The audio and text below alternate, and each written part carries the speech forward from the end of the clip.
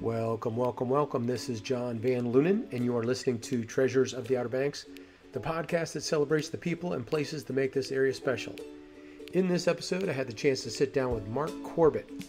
I don't say this lightly, but Marc Corbett is an adventurer and an explorer. He works on a dive boat out of Hatteras, and he's done at least 60 dives around the Outer Banks. His goal is to hit 90 of the known wrecks that are in this area. When you hear him speak, you know he has an incredible skill set and a knowledge and the courage to dive over 100 feet below the ocean surface. This was an amazing talk with Marc. I think you'll appreciate everything he does. So sit back and enjoy. So, do you own your own dive boat? I do not own a dive boat at the present time. So what boat do you work off of? I work on the Lion's Paw out of Hatteras Inlet. We are behind the red and white in Hatteras Village. Okay.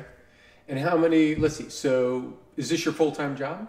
No, this is my summer job, and I've been doing it for this is my 14th season. Okay. What's your full-time job? My full-time job is renovation and carpentry. Okay. Is this a fun kind of way to get away from that for a few months? This is something I would do all the time if you could. Yeah.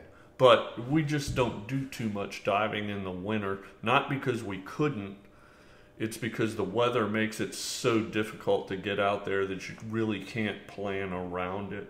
Sometimes we will go diving in the winter, but there's a reason we have so many shipwrecks here, you know. And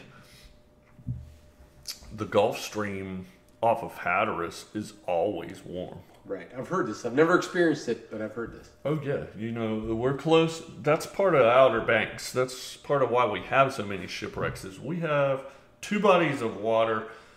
The North Atlantic and the South Atlantic bight waters is what they call them, that come in and they meet at Hatteras. And then going around the whole thing is the Gulf Stream, which means you have what people traditionally call the Labrador Current, right, coming in from the north, which can be very cold. And you have the slightly warmer South Atlantic current, and they come in and they do what they're going to do. Different fish species live in each one. And then the Gulf Stream is super warm, clear blue water. It's the same water from the Caribbean, only 3 weeks later. Right. You know, as it's coming up the coast. And you get a lot of fog. You get a lot of current. You get a lot of challenging conditions. And then you throw in the Diamond Shoals, which is the extension of Cape Point. Yep. And it goes out about 12, 13 miles. And ships do everything and have always done everything they could to avoid it. Right. But back in the days before we had things like GPS and modern navigation systems, Lorian, you know, if you're out there in cloudy weather, which we often have, and fog, you have no way to navigate. So these ships ran into the Diamond Shoals, or they ran into the coast before or after the Diamond Shoals, trying to avoid it. They'd hit the northern coast because they'd be making their turn too soon. Maybe they're going into the Gulf Stream, and they're slowed down. But this is before you could look at how fast you were going. Right. So these ships have been piling up for years, and it makes the Outer Banks an incredible place to dive.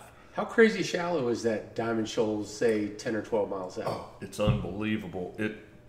It's like only 40 feet deep. You could stay down almost all day if you had the capability in the air. Right. But it's challenging. You know, it's one of our shallower dives. You know, and we have shallow dives up and down the coast off the beach too, because there's lots of shipwrecks, like at the 3rd Street wrecks. But the Diamond Shoals has a lot of Gulf Stream current that can come into it. You can start off your dive without any current and end up with a knot by the time you're done, just over the time you're out there, if the current decides to come in. Right. That's what makes the Outer Banks diving challenging, is the Gulf Stream versus the other waters. Right. And when you're, let's say it's summertime, you know, what are you looking at to figure out if it's good diving? I mean, are you looking for winds that have been calm for a couple days? And exactly. We're looking for good winds. And then we have tools nowadays, like you can look on NOAA websites and get the currents where they are, really? at least the surface current. Right. Now, when you're diving some of these deeper wrecks that we go to, you may have 3 different current directions on the way down, right. which can, you can only really see the top one from the boat and from radar.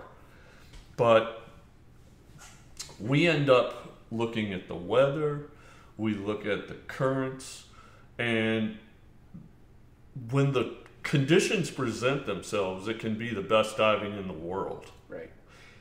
Is it still, when you motor out in the mornings, you've looked at everything, you planned, you motor out in the morning, is it still kind of 50-50 whether it's going to be? Absolutely. Yeah. You know, Outer Banks diving, I have always said, you get what you put into it. If you decide, well, I'm going to be going down there and I'm going to try to dive this year, and you plan one dive trip, well, you got about a 50-50 shot. Right. At best. Right. You have to try to do it a lot. And it's almost addictive because there's so many different reasons people dive out there. So if you find something you're really into, for me, it's photography. Okay. People ask me, how was your dive? I'm like, I don't know. I haven't looked at the pictures yet. Right. But if you get into it enough that you go a lot, then you will get something really worthwhile out of it. But it's not a very great destination for tourist diving. Like, you're not going to get out there guaranteed every day. Right. I used to be in the water sports business for 25 years, and I'd get that question, hey, where can I go snorkeling or diving? Mm-hmm. And I'm scared to tell them to go anywhere because I know it's probably not what they're thinking it is. Well, I've always said surfers make the best divers. Yeah. Because they're already used to the ocean around here, and they realize that you sort of have to plan things around what the ocean's doing, because it's not going to plan around what you're doing. Yeah. And if you can't do it, honestly, it's probably not the greatest dive destination.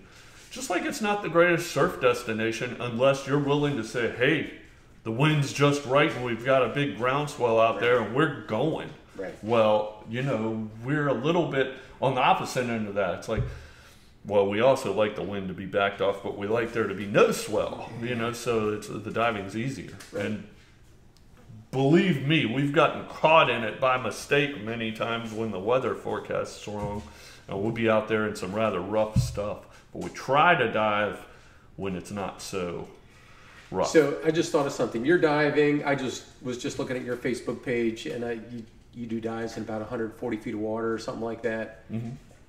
When you go down, how are you finding the boat back up? Well, we dive with 2 main methods in the Outer Banks. We dive what's called the Carolina rig, which is you drop the anchor. My job is to go in right after the anchor or with the anchor, and I tie it somewhere on the wreck where it's secure. Gotcha. And then we set up a line from the back of the boat under the boat at about 20, goes down to about 30 feet, meets the anchor line. And you jump in, get on that line, follow it to the anchor line, and go down. Okay. And that's part of the discipline of diving, Outer Banks wrecks especially. You need to know where the anchor line is. And you need to know where to come back to. So you've got to be a little bit skilled. A lot of other places in the world, you have a dive master and they'll take care of you. Not here. We are usually advanced level diving, even the shallow stuff, because you need to be able to take care of yourself, and you need to be able to remember how to get back to the anchor.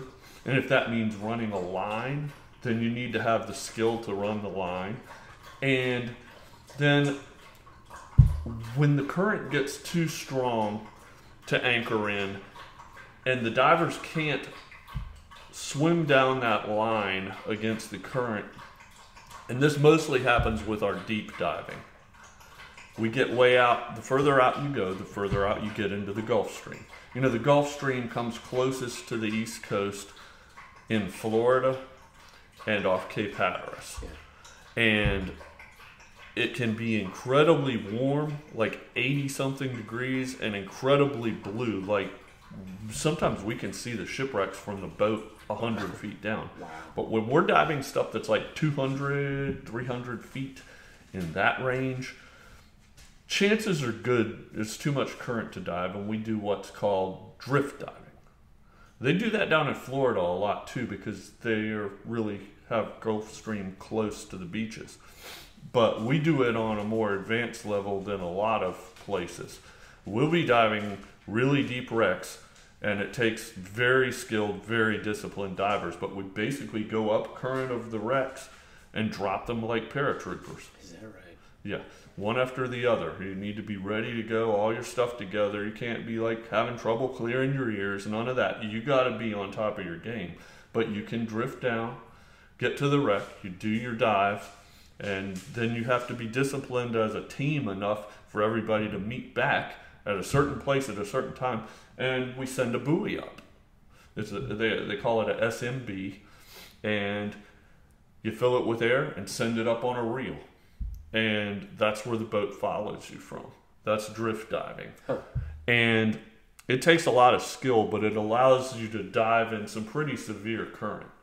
When you're dropping down, that must all be line of sight with your buddy? Oh, yeah. You follow the guy in front of you, and the person in the lead's kind of looking at a compass and figuring on the drift, and you mostly just look for that dark shape coming up out of the blue, where you're seeing that shipwreck. And we've hit it every time we've done it, but I've been there when they missed. You know, it's a little bit hit or miss. If the current's going many different ways underwater, it's kind of hard for us to predict exactly where we need to drop the people. And when you get down there, if you don't see the wreck, what you look for is fish, because the fish are going to be leading you to the wreck. Right? And, you know, it's part of the skill of diving, that sort of thing, knowing those kinds of things. But there's lots of diving off the Outer Banks from shallow to deep. Right. And everything in between. We've got somewhere, I think, around 90 diveable wrecks in the Outer Banks. And my goal personally is to dive all of them. Yeah. From literally 3 feet. I mean, you can dive a shipwreck underneath the bridge, the new jug handle bridge in Rodanthe. I saw that, yeah. Very cool. And we've got stuff. Sorry to interrupt, but it's kind of funny that they built this bridge and realized, oh crap, there's a shipwreck right here. Well, they did a lot of research on that before they did. Did they? Yeah, and they put the pilings around it, so it's still intact. It's just like you're looking up and hearing cars going over. It's pretty neat. And then we've got shipwrecks that are as deep as anyone would even think about trying to scuba dive on, and we've got wrecks that are deeper than you can scuba dive on, that have never really been explored before, except once or twice by submarine vessels, submersibles and ROVs. Are there people that are looking for new wrecks, or I know they're not new, but unfound, undiscovered wrecks? Yes, there are people looking for new wrecks.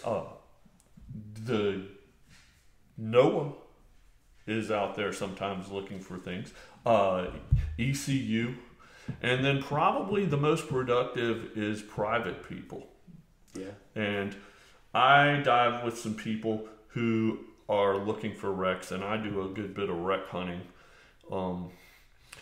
My big goal is I want to dive everything there is to dive, and I want to find as many along the way as I can. And a good friend of mine is probably the most productive wreck hunter on the Outer Banks, and we work together and do some searching out there. But that's all like kind of hush-hush, because everybody who's doing it is sort of trying to somewhat keep it to themselves on some things.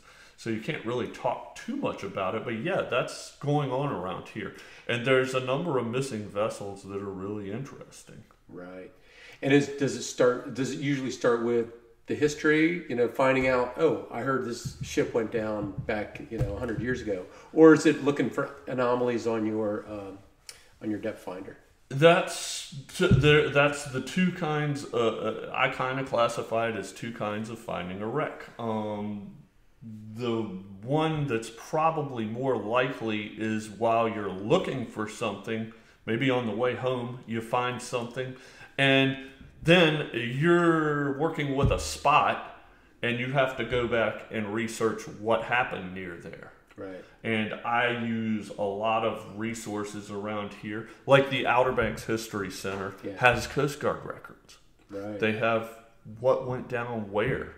And because David Stick literally found them in the Coast Guard trash can at Oregon Inlet.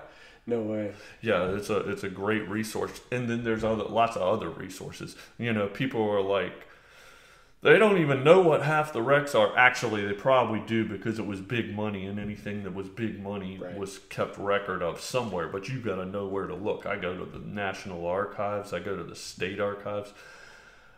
I research stuff in newspapers.com a lot. Is that right? Yeah. And so when you find a wreck, then you can look at what went down there. The harder way to do it is you want to find a wreck, and you need to figure out where it went down based on the historic record, and then you need to make a search area. You know, that's the more difficult way to do it. Right. But it's probably high dollar too. Yeah, it takes a lot of money. I mean, resources. Fuel is expensive. Search tools are expensive. Side scan sonars and things like that, you know. But mostly it takes, you have to put your time in. Yeah. And if you put your effort in, you'll find stuff. I mean, I've identified 5, questionably 4. Really, there's one of them that I would have to give credit to David Stick and John Lockhead for figuring out also, and I think I sort of figured it out on my own, and then realized, looking in old records, that they had identified the same vessel. But there's nothing like the feeling of when you realize that clue that makes it almost certain you have figured something out. You have figured out the identity of a ship that had quite a history in a lot of cases.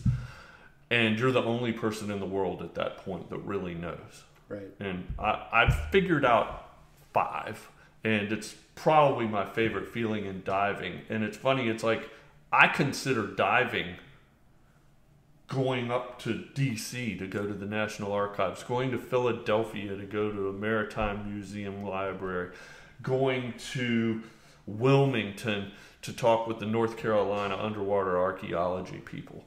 And that's what I do in the off season, is research things. And I've been working on a series of books that I keep, well, I just need to find one more thing. And sooner or later I have to start putting them out. But I haven't done it yet. I've also been working on a few things like possible TV shows and things like that. And we've done a couple TV show episodes here and there. We did one for French TV last year. That's kind of sidetracked me a little bit this year. But do people ever dive for, around here, do they dive for the artifacts? Or? Oh, absolutely. Now, it's not as big as it used to be, because one thing I will tell you is the wrecks that we're looking for are going to be the ones with the artifacts. Right. Because nobody's been there before, because nobody knows what it is, where it is. Right. The ones that are in easily diveable depths, and I'm going to say that's like around 100 feet, 70 to 150, 200 feet. Those have been picked over because people have been there. Okay. But sometimes you find things that people have missed on those wrecks. I'm not a big artifact hunter. Many of my friends, that's what they live for. Yeah. And a lot of the artifacts have been donated to museums now, and that's a good thing, So you can go out there and look for things, even on the shipwrecks that have been dived thousands of times, and sometimes you uncover stuff. But the real place would be an undiscovered wreck. Right. So, yeah, it definitely still happens. Now, there's rules about it. I was going to say there's got to be protections there. 3 miles or less from shore, don't touch anything. Right? It's illegal. It's against North Carolina state law. If you're going to touch anything that is within 3 miles to shore, you need to get a permit. You can't take things off of those shipwrecks. Now, there's plenty of things that came off of those shipwrecks before that law was being enforced, but you can't take things off those. Once you get past 3 miles offshore, it's really a gray area because technically those wrecks probably belong to the the insurance company that paid off the claim. But many of those companies don't exist anymore or just don't care. Right. And therefore you can kind of take things off of them in that gray area. Right. And lots of artifacts have come up. You may not take anything off of a vessel owned by the United States at the time it sank. Huh. Okay. Now that even gets weird because if it had been bought by a salvage company, it no longer belonged to the United States. Right. But if it sank as a United States vessel, you're not allowed to take anything off of it. Right. So there are merchant ship. I guess a merchant ship kind of falls under that. Merchant ships, unless they were owned by the government, no, you pretty much in the zone where, unless you get a call from a company, you know, it's like you found something. Right. Interesting. Do you ever? What's your favorite local dive? My favorite local dive is probably the wreck of the Mirac off of the end of Diamond Shoals. It's in a very high current area. It's a very tough dive because you're mostly going to be drift diving it, and we don't get to go there very often. It was sunk on the same day that the Diamond Shoals light ship was sunk in World War I by a German submarine. And it's upside down, and you can swim into it, and it's really neat. And just a visually spectacular wreck because the prop is still there. The wreck's mostly intact and just flipped upside down and broken into two pieces. Right. That's one of my favorites. And then probably the coolest wreck on the Outer Banks is the E.M. Clark, which is also one of the deeper ones we dive. It's 250 feet to the bottom, and it's this giant oil tanker that is lying on its side and basically still intact. Like the wheelhouse has fallen off and into the sand, but the hull still maintains most of its integrity. You can go inside, the steam engine's in there. It's really cool. Yeah. But at the other end of the depth range, there's wrecks on Diamond Shoals that are just unbelievable. And one of them's a British ore carrier. It was carrying iron ore. And it's in unbelievably good condition for where it sits. It's in 40 feet of water, blue, warm during the summer, and it's challenging to dive because of the current. One thing that's pretty common about most of these wrecks is they can be very challenging to dive. Right. But, you know, I've got wrecks that are my favorite that are deep and wrecks that are shallow and kind of everything in between. Right. I was looking at some of your photographs, and the sea life is just amazing. Oh my gosh. It's like tropical fish. I mean, we are incredibly lucky. We live in a place that has sea life that is just amazing. Yeah. I've gone and dived a few other places, not many. Like a lot of my friends have been all over the world diving. That's one thing about Outer Banks diving. You're going to meet some of the big names in the business quickly because they come here to dive. Is that right? Yeah, it's a little bit of a secret, I guess. You know, but I have not been that many places, but the places I've been, I find myself saying, wow, this is cool. This is almost as good as home. Right. But we have the giant bait balls of fish. We have the sand tiger sharks, and they can be out there in the hundreds on these shipwrecks. We have divers that come here just to dive with the sharks. That's what they're here for. Yeah, we have big schools of sand tigers, especially on the wrecks off of Ocracoke, such as the Dixie Arrow and the Proteus. They pretty much don't mess with you most of the time because we dive them during the day. That sounded a little vague. I don't know. And I've had a few episodes here and there. But they're mostly asleep, it seems like. Their version of asleep is just sort of meandering slowly into the current. Is that right? And they don't get very excited about anything unless you bump into them or you shoot a fish near them and they actually get some fish blood in the water. But most of the time, they're just very...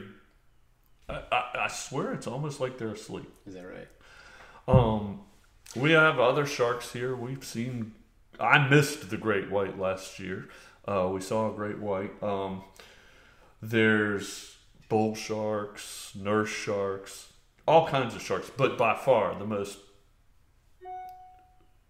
You see so many sand tigers some days that it's mind-boggling. Is that right? Yeah, you can't believe you're in the water with 1,000 sharks. I mean, I have pulled the hook when we were leaving a wreck before, and there were no sharks on the wreck that day, which I thought was unusual.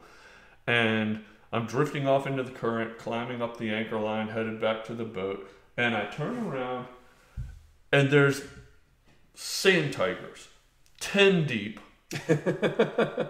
packed in a line as far as I can see. And I could see about 150 feet that day. And wow. I don't know how far that line went. But it's like, well, you know, when you're down here and you don't see a shark, don't think that means they're not around. But it was just amazing. What do you hundreds think? And hundreds. Were they looking at you, or were they just hanging in the draft? They were just hanging above the shipwreck. There were amberjacks tearing up the bait fish on the shipwreck. And I think that they were just hanging out above it going, okay, we'll wait till it starts getting dark and then we're going to go eat these amberjacks or something. I don't know. And just so many of them that it kind of just made you stop and you're almost just turned off for a second. It's like you can't believe that many sharks, but they're just out there. This is the ocean. Yeah. And like I said, with these three bodies of water that meet at the Outer Banks, you can see things in the northern Outer Banks, like fish that like the colder water, because the colder water starts north of the Diamond Shoals, but the Gulf Stream might push into the colder water, and it makes this break between the green and the blue water, and there's fish that like to hang out on that break, like manta rays and mola molas. You see those on that green-blue break. Right. And that green-blue break can be crazy. It's often... We'll have top water, like ice blue, 80-degree top water. And if you're... I've dived straight off of here, off of Kitty Hawk, on a wreck called the Mexicano. It was 83 degrees in the top water, because this wreck is about, I believe it's 36 miles straight out from here. Okay. And it's 140, 150 feet deep. And you get down to about 100 feet, and you see this green break in the water coming up. It's like smoke coming off of it. Huh. And I was getting ready to tie the hook in. And I got to the green break, and I was seeing all these crazy fish that like to hang out on that break and just digging the fish. And I stuck my hand into that green water, and it went from 80 degrees to 59 in 2 feet. Wow. And it's like, wow, this is cool. So you get that interaction between the waters here. So you can see all kinds of northern fish species. Right. You could see all kinds of southern fish species, stuff that lives down south and stuff that lives up north. And then you've got these Gulf Stream species. Right. You've got things like wahoo and tunas that like that blue warm water that's moving. Right. You've got these pelagic species. You've got oyster toads. You've got sand tigers. You've got bluefish, you've got tautags, and everything you can think of. You could pretty much see it off the Outer Banks. Unfortunately, the lionfish have started taking over, and since I started working on the boats 14 years ago, it's gone from a lionfish here and there to lionfish all over these wrecks. I heard that Dave Seibert was telling me the exact same thing. So Yes. what does that mean? They're displacing native species. They're not supposed to be here. They're from the South Pacific, but somehow they got out into the Gulf Stream, and it's a perfect environment for them. You know, we'd like to get rid of them if we could, but what it means to me is, okay, I have noticed since I started diving off of Cape Hatteras, since I started diving off of Ocracoke, the water temperature, when I first started diving there, say around 2010, was on an average day like 75 degrees in the middle of the summer. These days, sometimes that Gulf Stream seems to come through and it's just warmer. Yeah. Not going to even go there about politics or anything, what people want to believe, but I'll tell you, the water's getting warmer. Yeah. And this 83 degree average temperature that we've had for the past 3 years, what I've seen, and affects my diet greatly. I used to love to spear triggerfish, and I could go to the wrecks off Ocracoke and load up with a pole spear and a stringer and come home with 10, 15 triggerfish. Nowadays, I hardly see any triggerfish at all, and what's out there is lionfish. Is that right? I think they like that little bit colder water, and I think the lionfish have been displacing them onto the wrecks to the point where it's changed things. And it's kind of neat too. You're seeing some tropical species that are thicker out there. You know, things like blue angelfish, and we have these red fish. They're red and yellow, and I believe they're called spot fin hogfish. They're becoming more prominent on the wrecks because I think they like the warmer temperatures, and they're really pretty and they make great photographic subjects. Right. They're supposed to be here, so it's good. But yeah, things like the black sea bass, and in some places the sheep's head, there's less of them out there and more lionfish. Right. Sean Harper at the aquarium has been working up projects where they are doing experiments counting lionfish and seeing where they're multiplying.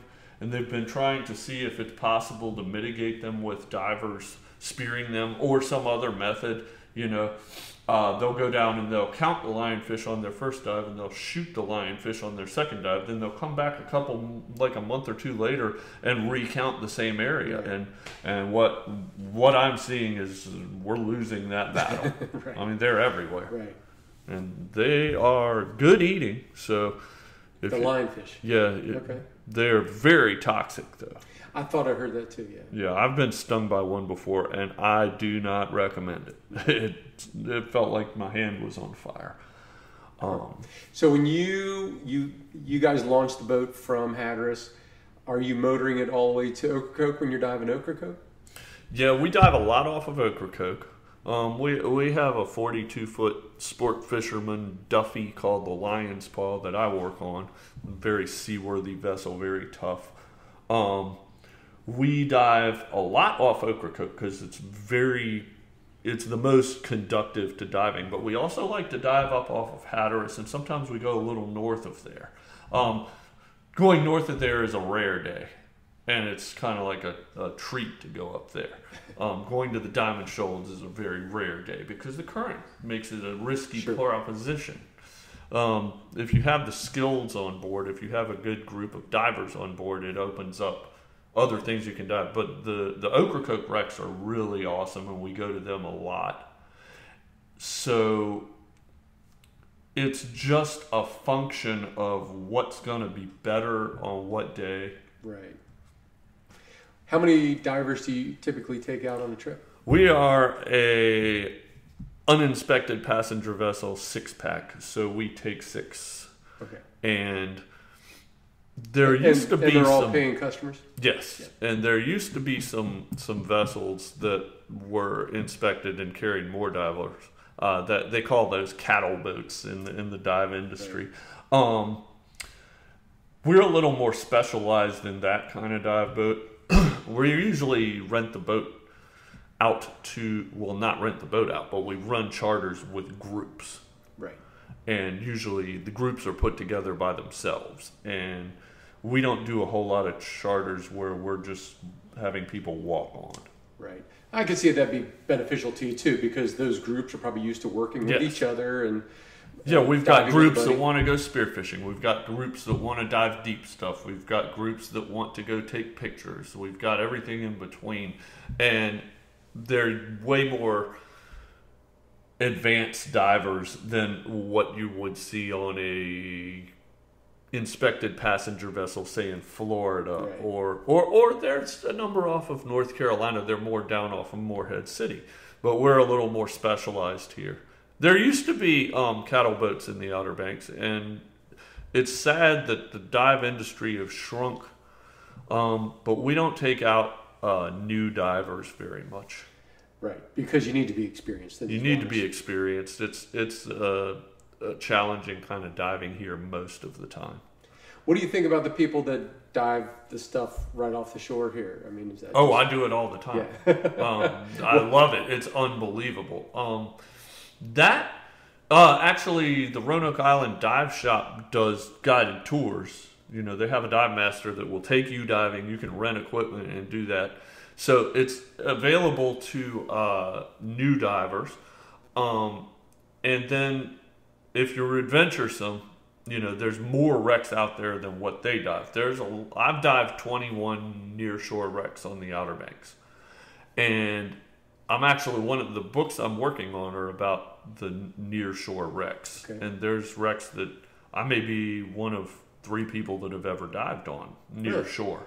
And sometimes crazy close to other well-known things, but you know, you've got to put your time in to know that. Right. But yeah, it's one of the few places where you can walk off the beach and just dive a shipwreck, which is kind of cool. But at the same time, you need to be fairly skilled if you're not going with a dive master. You have to be able to take care of your own problems.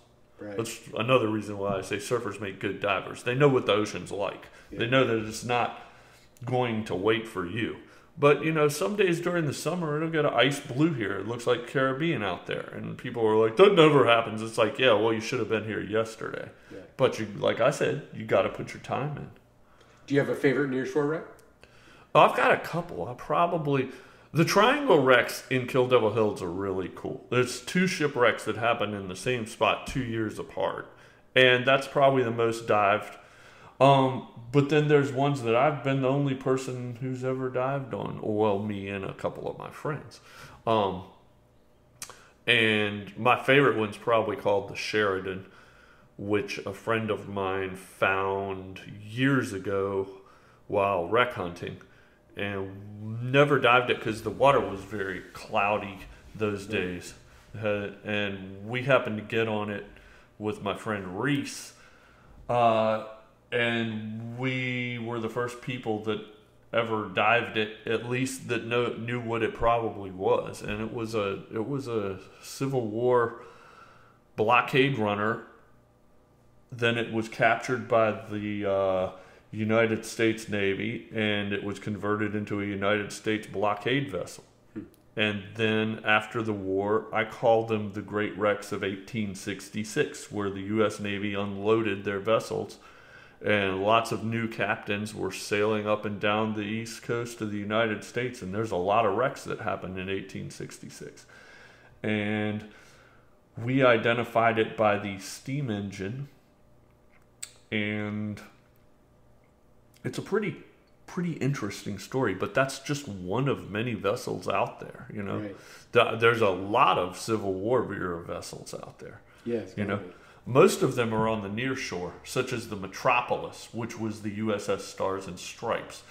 The Andrew Johnson, which is up in Kerala also. Both of the Metropolis and the Andrew Johnson were in Kerala, what was called Currituck Beach back then. They were both U.S. Navy war horses, and they wrecked in 1866 and I believe 1877.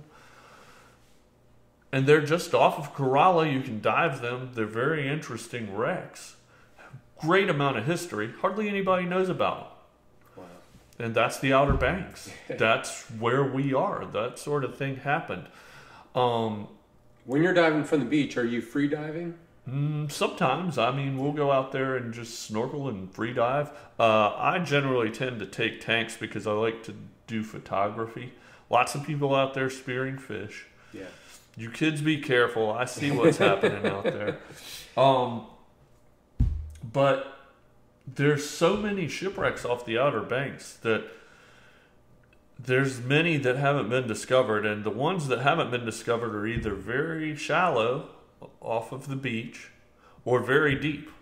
And we also dive deep shipwrecks that are incredible history subjects, like the USS Monitor. We're planning on going there this year. That's also a Civil War wreck, probably the most famous wreck of the Civil War, you know.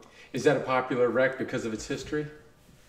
It's very popular in the public eye because of its history, because half of it's in the Monitor exhibit at the Mariners Museum in Newport News. Oh, is it? Okay. Yeah, and if you want to see some really cool stuff, go to the Mariners Museum and check that exhibit out. The other half is in 230 feet of water out off of Hatteras, and I've been lucky enough to have dived it 3 times. We're going to try to go back this year. I believe a couple groups want to go. It's really neat. You can't remove anything from it, but that makes it kind of neat. I mean, if you go to the Mariners Museum, one of the exhibits is mustard bottles, because, you know, during the era of non-refrigeration, you were eating stuff like salt pork and salt beef and hardtack and Navy soup, and they had their grog ration, and that was pretty nasty food, so they had lots of sauces to put on it to make it taste a little better. And these little mustard bottles were all over the wreck, and last time I was there I saw one. I was like, wow, that's really cool. You know, it's not been gone over, except for, you know, the stuff they removed, like the turret and things. But, you know, a lot of the stuff's still on the wreck. I mean, I know where there's things like deck lights, which are sort of portholes that were in the floor, and things like that. You know, it's still all over the wreck. It's neat. Is that what's the coolest thing you found at a wreck? Coolest thing I've ever found at a wreck, I'm not going to talk about yet. Okay. It's in the book. Going to have to buy the book. Maybe it gets donated to a museum after this year. We're hoping. All right. But yeah, there's neat stuff. I've been around when the bell of the Proteus was found by my friend Alan. That's like a big deal when you find a ship's bell, right? Because it confirms the identity. Oh, absolutely. It's big brass, has the ship's name on it. Yeah. You know, my friend Mike Boring about a decade ago had what they called the meeting of the bells, and people had brought their bells to his house, and they had a big party, and it was really neat. You know, so I still look at pictures from that. The things like bells and telegraphs, where the engine orders were sent over from the engine room to the bridge, and from the bridge to the engine room, things like that, you know, just classic pieces of shipwrecks. Wow. Any local dives that are on your wish list? Oh, I've got 30 or so. 30 more? Yeah, at least.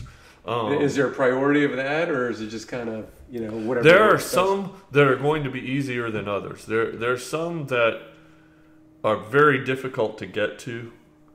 The weather, the distance, you know, there's stuff up off the Virginia border that I would like to dive. There's stuff that's really, really deep, and it's going to be very challenging. And then there's stuff that's buried most of the time that you just have to keep going back to the spot and looking at and hoping you see something. Right. And that happens a lot with the nearshore wrecks, especially with things like where they're pumping sand onto the beaches for renourishment. Like, I don't know how many people consider, hey, you're burying the shipwrecks. But then again, shipwrecks that get buried, you come back and see another day and they get preserved. So it's not necessarily a horrible thing, but it makes it challenging. Like I said, you got to put your time in. Right. And that means walking off the beach going, I don't know if we're going to see it or not. You know, how many new wrecks do you think you're averaging a year? If you have a bucket list of all these wrecks? Oh, it's more like a new wreck every year or two, hopefully. Okay. I mean, I got on a new wreck last year, and then it had been 2 years before that. And you've just got to... And then there's lots of things, like these shipwrecks are huge. We have this wreck called the Lansing. They call it the slick wreck because it's still got oil leaking out of it. It's a British...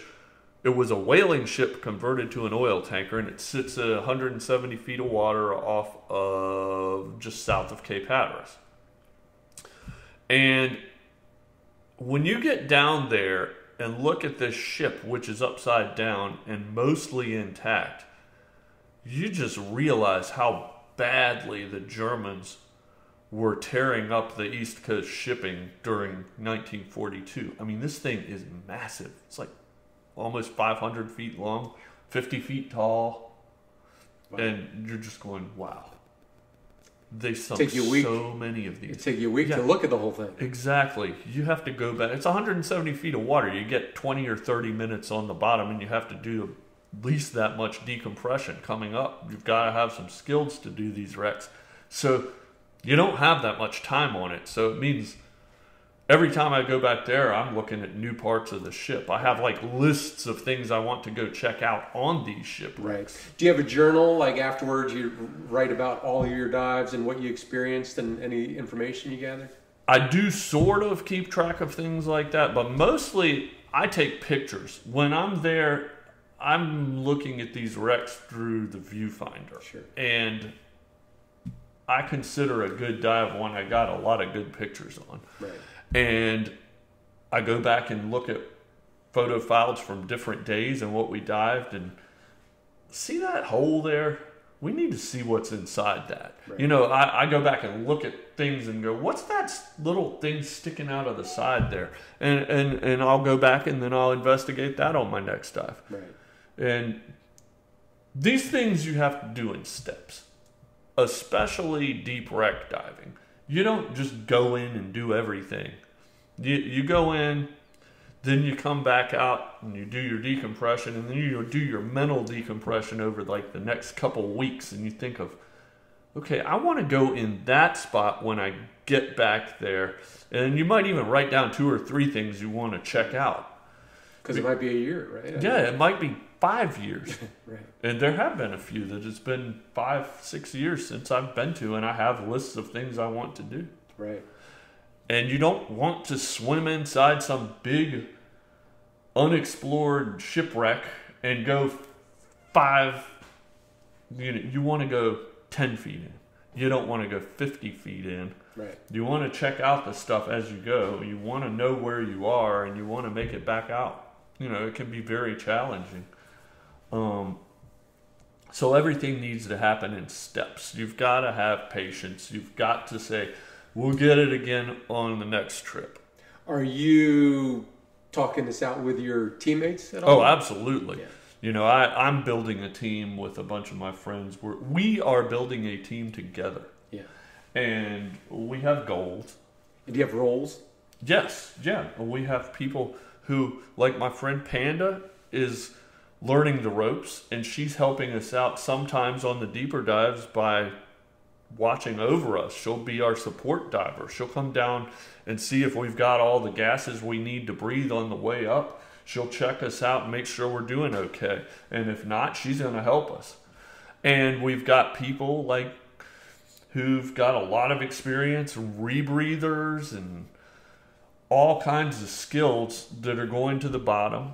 And then we've got people that are halfway there who some days, like if we go dive something that's incredibly deep, we might have 3 support divers. Wow. Or we might have 5 people going to the bottom. It all depends. And everybody sort of has a role. We've got photographers, we've got videographers, we've got people that are looking at artifacts. Kind of everything we try to cover.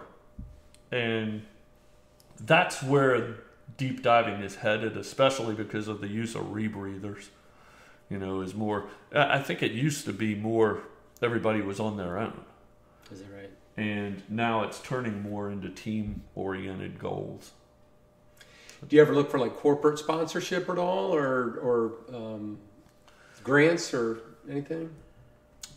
I haven't really gotten too into that sort of realm. Is that a thing? Is that even a thing? It's a thing with some groups, and there's a lot of TV shows about diving, and I have lots of friends who are doing things like that, and maybe we're trying to do a little bit of that. As far as corporate sponsorship, the big dive companies tend to not be the ones that we're using for our gear, because we're using sort of more specialized gear, but that's good. Like the regulator company that I use, I can call and talk to the owner, and he can help me out if I need pieces to fix things or I'm having a problem with something. So it's a little more specialized, but they don't have like giant corporate money for the most part. Right. So, and it's a very small world. Like I said, within a few years, I had met lots of the big names in diving. So we pretty much are on our own as far as financing, and everybody puts in their time and money. And how do you guys come up with a plan? Do you guys, start saying, "Hey, let's look at this next place," or let's have these 5 shipwrecks on our list and start doing some research there? Yeah, we have like priorities of places we want to go. Right. Which, if the weather lets you go there, hey, this is the day. Yeah. And if the weather decides it doesn't want to let you go there, well, you pick another thing on your priority list. And it's a long-term thing. Right. You're not going to dive every wreck out there, most likely. I've realized that my goal may be impossible, but I'm trying to dive as many of them. I'm at 60 now, so I'm doing okay. Yeah. Definitely priorities sort of almost impose themselves on what we're doing. Right. And some things just make sense on some days. Are you, so you're a carpenter, builder kind of guy? Are you just hammering away nails and just waiting for the weather to break? And yeah, you pretty much just drop everything. Yeah, especially during the dive season. Yeah. I pretty much will drop whatever I'm doing, and usually I have customers that works with, and I try to work with those kind of customers during the summer, and then I'll take my bigger projects during the off season. Right. But I also have a friend I go to wreck hunting with. We might not go diving, but we might go looking for wrecks, and we'll try to do that year round. So I've always got to prioritize that. But like I said, you just got the more you want to do, the more you have to prioritize what you want to do, and you have to set aside the time to do it. And I've been very fortunate. It's very much the surfing lifestyle. Surfers will drop everything when the conditions present themselves. Yeah, you got to go when the opportunity arises. You want to be Spicoli, not Karen. Yep. Any future dives you want to talk about right now, or are they all hush hush? Or well, as far as future dives go, I've got a number of things that we know where they are. Such as, let's say there's one called the Bar Q I've never dived, and it's way out off Kerala. It's like 250 feet deep. That's something that we're going to have to work around, because we don't have a boat we can do it with very easily right now, because you'd have to go out of Oregon Inlet or Virginia Beach. Right. So things like that, it's like, that's a big target. Everybody wants to go there, and it's been dived in the past. My friend JT, who is one of my main mentors, dove it quite a bit, but nobody's been there in like 15 years probably. So things like that, any chance you can get to go to something like that, if you were to get it, you're going to prioritize that more than, say, going to the Dixie Arrow for the 500th time off of Ocracoke. Right. Not to say that the Dixie Arrow is not a great dive, because it is, but it just, they sort of make the priorities sort of make themselves. Right. with the conditions and just you've got the conditions and the people you're going to be working with. You know, if you've got a bunch of people on the boat who can really dive some deep stuff, who are really skilled, well, that opens doors for you. And then if you've got people who are less skilled, but maybe they still have enough skills to go dive something in a real high current, well, then that opens other doors. Okay. You know, you just got to look at what's going on and say, we're going to do this today because the conditions are presenting themselves. Right. So you gotta be pretty flexible. Absolutely, that's what it's all about. So what's the name of the boat you work on? I work on the Lion's Paw out of Hatteras Inlet. Other dive boats in the area are Dave Seibert runs lots of freediving spearfishing charters off the northern Outer Banks, and he goes off of Hatteras some. And we lost Matt's no longer running out of Oregon Inlet. He was going out of Wanchese, but he's kind of done with it. And so we don't really have a big dive boat that is operating out of the northern Outer Banks at all right now. So right now, if you wanted to dive like the U-85 German submarine that was big dive off the Outer Banks, it's kind of hard to get to right now. Yeah. You know? And if somebody was an experienced diver and wanted to go on a trip down here, how would they get in touch with you guys? DiveHatteras.com is our website, and you need to get in touch with Captain Dave pretty early. Like I'd say call January. And unfortunately, we're booked pretty solid. Wow. It's hard to get on a dive charter here. It's easier to get on one out of Wilmington or Morehead City. There's just not as many dive boats here, and I hope that changes in the future. I want to keep running dive boats after my friend Dave, who's running the Lion's Paw, retires. I want to do something. You know, we got to keep Outer Banks diving alive, but it takes a lot of time, effort, and money. And, right. You know, the fact of the matter is you can make a lot more money running fishing charters. Yep. And the amount of skills it takes to go diving are very high. Right. I mean, I'm not going to knock anybody running fishing charters. It's tough out there doing that too. I mean, but it's a specialized set of skills that not everybody has. So it's like the number of possible boats that could go diving isn't even that high. Right. You know, you've got to have a captain who knows what they're doing. Yep. And that's very specialized. Right. Any projects or businesses you want to promote? Well, just Dive Hatteras is our business, and JT Barker at Under Pressure Charters. He's not taking as many new people anymore as he used to. Roanoke Island Dive Center provides beach tour diving on the nearshore shipwrecks. They're a good operation. Very cool. Go check out the North Carolina Aquarium.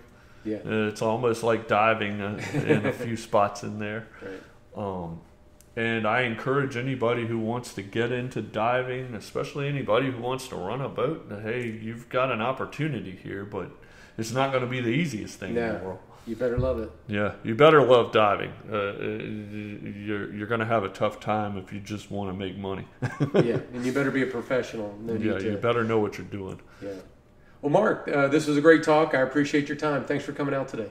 All right, well, thank you, and take care.